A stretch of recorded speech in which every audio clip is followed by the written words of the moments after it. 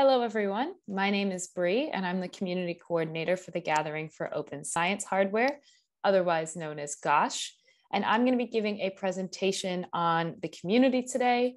I do quickly want to note that this presentation, the first couple minutes are being recorded after the actual welcome call was given. That's because during the actual presentation, the first few minutes were cut out, didn't have them recorded. So I'm going back and re-recording this. But yes, this is going to be a recording of the very first GOSH welcome call that was held on August 15th, giving an overview on the GOSH community. So a little bit about what we will cover in this presentation. First, we'll give some background on the open science hardware community, GOSH, its governance structure, and the global open science hardware roadmap. Then we'll talk a little bit more about the GOSH gatherings and other GOSH events. We'll touch on some of the publications and funding programs that GOSH has done this year. And then we'll take a closer look at the regional open science hardware communities. We'll also discuss how to get involved and share resources for new members. So before we get started and before we start talking about GOSH, we should probably talk a little bit about what open science hardware is. So I'm sharing a definition here that was pulled from the open source hardware definition, but tweaked a little bit to reflect the nature of science hardware. So I'm going to restate this definition now.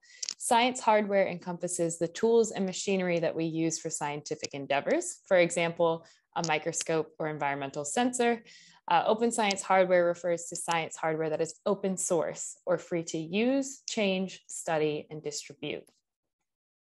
So I like to share that definition, but I also want to talk a little bit about what open science hardware is to different people. So El Plan Se interviewed several GOSH community members at the last GOSH gathering. And a GOSH gathering is an event that I'll get to in a little bit. And during these interviews, they asked each of the participants at the gathering to describe what open science hardware means to them and what its importance is. So these interviews are fantastic. There's over a dozen interviews that were done, and it's an incredible resource for understanding what open science hardware is and its purposes. And they were also done in both Spanish and English. So you'll see in this presentation that I also have links to the interviews in these slides as well, so you can check them out if you'd like. So we talked a little bit more about open science hardware. Now let's chat a little bit about what the Gathering for Open Science Hardware, or GOSH, community is. So GOSH is a global community of artists, researchers, activists, hackers, hardware developers, all sorts of people that are dedicated to making open science hardware ubiquitous by 2025. So by making open science hardware open, more people have access to the tools that we use to do science. The biggest goal as a community is to just support the advancement of open hardware, and specifically open science hardware, and to make it more mainstream and widespread, hence ubiquitous by 2025. I do also want to note as well, so you'll often hear GOSH referred to simply as GOSH or GOSH community, but there's a lot of interesting history around the name and the acronym for GOSH. So GOSH stands for the Gathering for Open Science Hardware because GOSH it's a convening place, it's a meeting place, it's a network, both in person at gatherings as well as virtual on the GOSH forum. So it's this convening place for the open science hardware community. Much of as I said before, the GOSH community is centered around these gatherings held all across the world. But GOSH has also come to stand for the global open science hardware community. But because, as I said before, GOSH is a global community of not only hardware makers, but artists, researchers, and so much more. So there are several discussions that have taken place over the years regarding the importance of the GOSH acronym and how it can be translated into different languages as well. So I definitely recommend checking out this forum thread that I've linked in the notes or in the slideshow, because it's a really interesting discussion that the community has taken into about what GOSH stands for and how to use it in different contexts, and especially in different translations. All right. Whew. The GOSH gatherings. So I mentioned these before, and basically a lot of work has been done in the community and is centered around these super large international gatherings known as the GOSH gatherings. So the first gathering was held in 2016. This took place at CERN, and it led to the creation of the GOSH Manifesto, which is a super important document that outlines the guiding principles and values for the GOSH community. After that, the next gathering was in Chile in 2017, and it was here that the community came together to create a roadmap that outlined actions and steps that were needed to make open hardware ubiquitous by 2025. And I'll get to this roadmap in a couple slides, so don't worry. We'll go back to it. Yeah, so the last gathering that took place for GOSH was in 2018. It was in Shenzhen in China. And 2019 to 2021, there were no physical gatherings, although the community was still quite active virtually on the forum.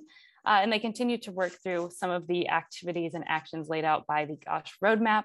But we can't forget to say, as most of you know, that the next gathering will be this year in Panama from October 26th to 29th. So yeah, super exciting stuff. That's a bit more about the GOSH gatherings, which is, again, what the community was centered around, what it was born out of, this very critical event in the community. Oof, yeah, I need a little bit of water real quick. All right, awesome. Where are we? So throughout 2021 and 2022, GOSH released a series of profiles on different community members where they shared their experiences attending or running a GOSH event. These profiles were written by a community member named Marcella Bosch, and it was featured in the first GOSH community events framework. And this was a really key document that was created to pass hard-earned knowledge and experience about the GOSH events to the next generation of GOSH organizers, so they too can know how to run a GOSH event.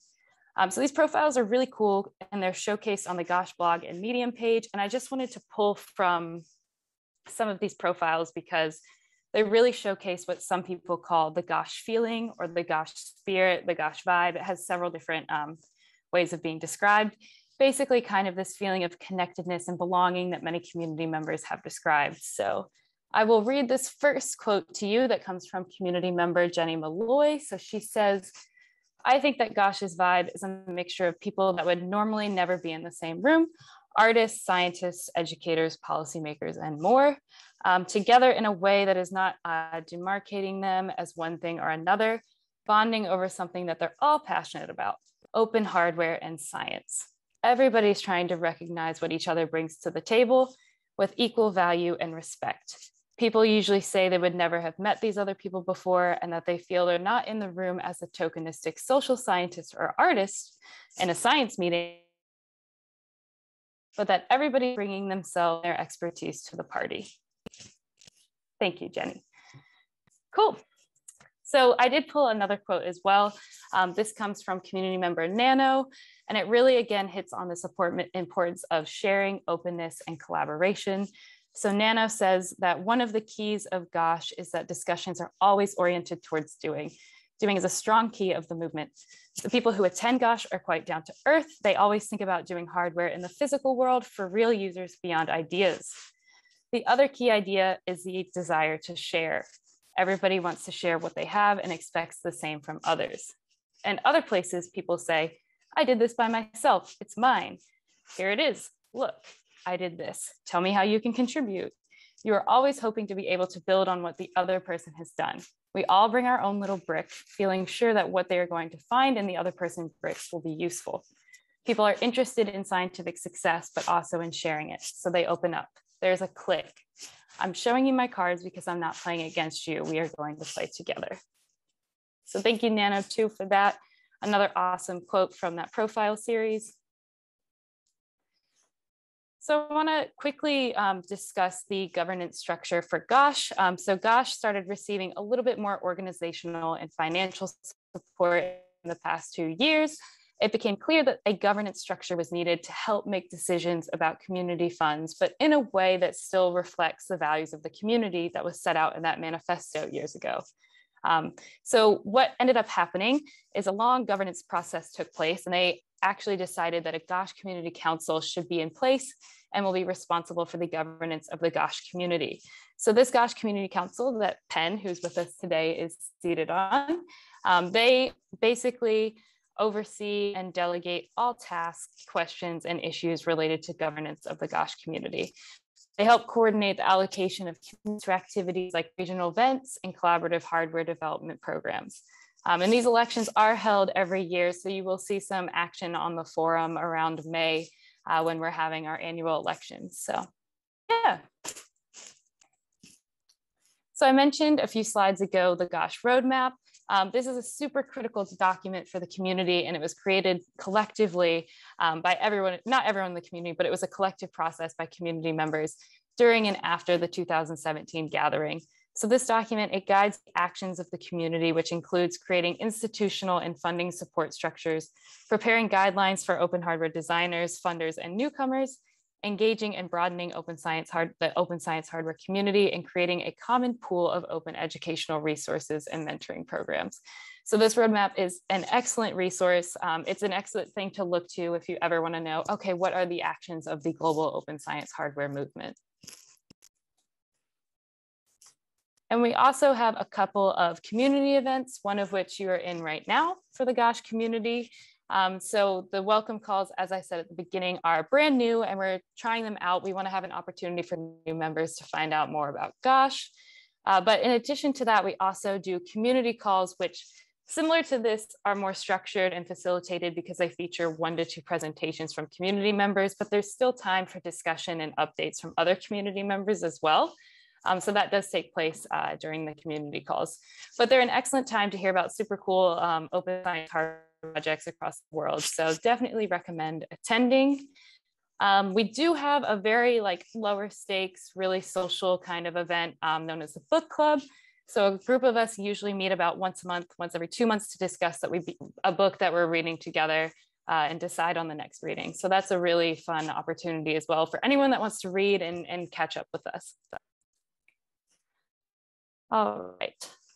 GOSH has also released a couple publications in the past 2 years, which I want to talk about as well. So the first one that I want to touch on, and I mentioned it earlier when I was talking about the profile series, is that GOSH has a super long document. It's, I think, over 100 pages of information on how to plan and run a GOSH event, and it's known as the GOSH Framework for Running Community Events. So in April of 2021, we had about 15 GOSH gathering organizers that all met and drafted up this framework for running events. The reason for doing this was, of course, to capture that GOSH spirit that I showed earlier in those profiles of openness, collaboration, belonging, things like that, just so it could be replicated at future global and regional GOSH events. Again, the key here, not wanting to lose that knowledge that they have and passing it on to the next generation of organizers. So yeah, super great document. It features over 23 profiles on GOSH community members who have been at past gatherings or helped to run them. So yeah, pretty cool. In addition to the GOSH Framework for Running Community Events, we also had several policy briefs that were released throughout March and July of 2021. So the first one was focused on open hardware and technology transfer, convened over 15 open hardware practitioners and also technology transfer officers.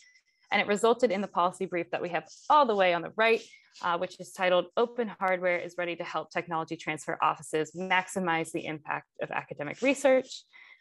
After that, hold on, I'm letting someone in. After that, the second writing workshop was focused on open science hardware and international policy. This one actually convened nearly 30 policymakers from across the globe, and it resulted in the policy brief, Open Hardware, a Key for Accelerating Science and Technology Towards the UN Sustainable Development Goals. And then the one that we have in the middle was basically throughout June and July, we had a series of salon-style meetings to help explore open hardware with funding institutions. So this convened about 20 research funders. They took place all throughout June and July. Several meetings happened. And the purpose of these meetings was to connect these open hardware funders with the broader funders of open research and help them develop guidelines on open hardware and more specifically open science hardware. So this actually resulted in a series of write-ups that provide a summary of what was discussed at each of these meetings and are super resourceful and informative, especially for those research funder audiences. And on a more exciting note, in 2022, GOSH is also hoping to release another series of policy briefs in research papers. So be sure to be on the lookout for those. This will be quite exciting. In addition to some of these publications in the past year or two, GOSH has also run several funding programs, two of which being the Regional Events Funding and Collaborative Development Program. Unfortunately, rounds have closed for 2022, but be sure to check the GOSH forum for updates on future rounds, and also just check the GOSH forum to see what some of these events and projects are up to. It's some super cool stuff. The Regional Events Funding Program is for groups that want to host an event, a workshop, conference, get together, any sort of meeting aimed at supporting open science hardware. And this year we are seeing regional gatherings that have taken place in Cameroon, Argentina, Peru, Sri Lanka, Indonesia, and many more countries. So that is quite exciting. And on top of that, we also do have the GOSH Collaborative Development Program, which is for organizations, and groups that are working on existing or new open science hardware projects. And the aim of this is building collaboration with industry experts, groups, and organizations. So in the roadmap that I mentioned earlier, the GOSH roadmap, one of the key areas of action is growth. So the growth of the open science hardware, the global open science hardware community, but doing it so it's in a localized regional way. A lot of the global open science hardware movement and the GOSH community itself historically has been very decentralized. So a lot of importance has been placed on having these regional, more local open science hardware communities. So some of the ones that we have is the Africa Open Science and Hardware Community, or Africa OSH. We have REGOSH, which is in Latin America, and Great Lakes GOSH in North America. And I do want to give a shout out to Kafid, who's here as well, who serves as our liaison between Africa OSH and GOSH. So roles like that have been super key and super essential in helping those connections between the more regional open science hardware communities and the more broader global GOSH community. So I also wanted to just share with you all some upcoming open science hardware events. So obviously we all know that we have the GOSH Gathering happening in October, but these aren't the only open science hardware things that are going on. So August 30th, we're going to have a GOSH community call with a presentation on the 2022 Digital Naturalism Conference, known as DynaCon. There's a link right there if you want to register for that. So community member and previous community council member Andy Quitmeyer is going to be giving a talk on the conference he just ran. Should be super cool. Took place in Sri Lanka. Pretty awesome stuff. Aside from that, again, a little bit more of a lower stakes social environment. If you want to come to the next GOSH Book Club, that is taking place on September 6th at 12 UTC. We will be reading Building Open Source Hardware DIY Manufacturing for Hackers and Makers by Alicia Gibb. And let's see, Africa OSH is having its summit, and that's going to take place from September 29th to October 1st in Yaoundé, Cameroon. REGOSH is having a meeting that's taking place in Mendoza, Argentina from September 20th to 23rd. And the iGEM community is hosting an open science hardware hackathon in Peru. I do not know necessarily the dates for that yet, but you can click on that link and get connected with the iGEM community if you're interested in attending. They've done some promotion for the event and they're very much looking forward to it. Yeah, we're pretty much done. On the slide after this is just a list of resources. So I wanted to let you all know if you want to get involved with GOSH, I mean, you already are involved with GOSH right now by being at this meeting, but if you want to continue to be involved and stay connected, I definitely recommend checking out this welcome package. It's full of resources on the community, ways to get involved in it, things to do, a newsletter for GOSH that you can sign up to, and all sorts of useful information. And then again, this is just all my resources, all the different things I mentioned that you can click on throughout this presentation, but also you can just come back here at the end if you want a more succinct summary of it all. So yeah, that is everything from me. I think that's all I have. So thank you everyone for coming, listening to this presentation. Yeah, I'll stop recording. Thank you.